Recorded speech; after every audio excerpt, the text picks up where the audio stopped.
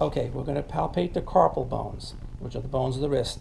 Consist of 8 bones in 2 rows of 4. So there's a proximal row and a distal row of carpal bones. What we're going to do is put the forearm in neutral. You're going to move along the lateral aspect of the radius all the way down to the radial styloid process. From there, if you move slightly distal off the radial styloid process, you're going to fall into a soft gap. From there, if you go ahead and move into ulnar deviation and radial deviation, during ulnar deviation, you'll feel the scaphoid move under your finger. And then with radial deviation, it's going to disappear. From that position, if you move just so slightly further distally, you're going to go onto the trapezium.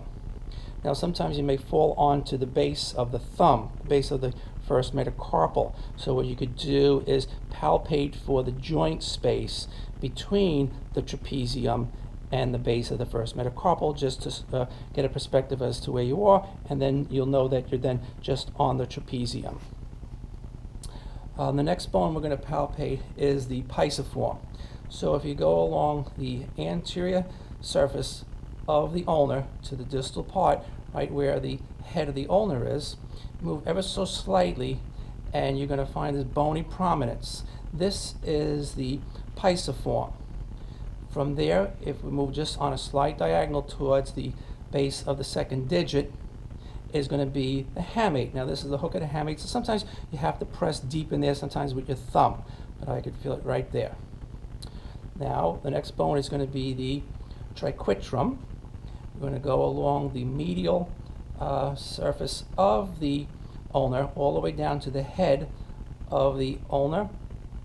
If you just move off the head of the ulnar into the soft joint space, your finger will be overlying the triquetrum.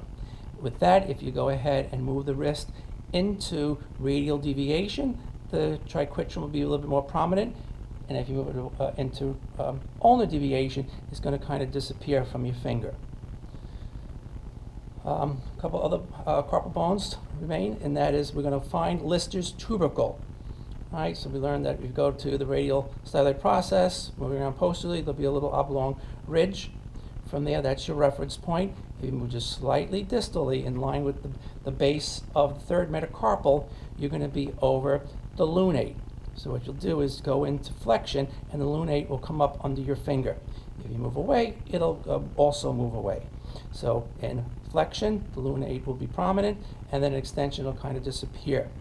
From there, you just move slightly distally from the lunate, still in line with the base of the third metacarpal, and you're going to come on to the capitate. Right? And the same thing if you do some flexion and extension of the wrist, you're going to be able to palpate a little bit easier when it's in flexion.